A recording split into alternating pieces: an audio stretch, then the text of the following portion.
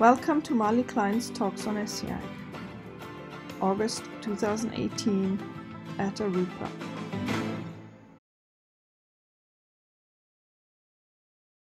So, who do you think would benefit most from drinking Essiac tea? Who do I think? Well, anybody. Okay. It's basically the same thing. That's simple. You know, I mean, I think I've answered that question already. Mm-hmm. I mean, yeah, anybody. It works great on animals.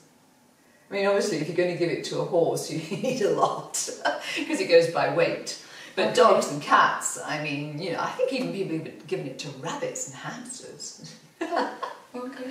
Yeah, it's, you know, if they don't want to drink it out of their water bowl, then you get a little syringe and shoot it in, you know, that they're never a problem. My mother's cat had cancer,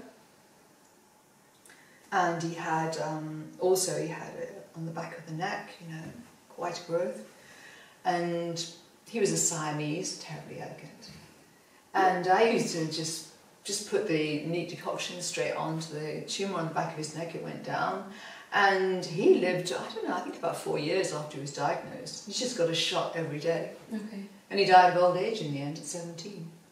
Mm. And, you know, I've known people with dogs, you know, and they respond very easily because they don't have these kind of blocks that we put up, mental blocks. Is this going to work? You know, they just don't care. Everything goes in. So, I mean, it's great for animals. Okay.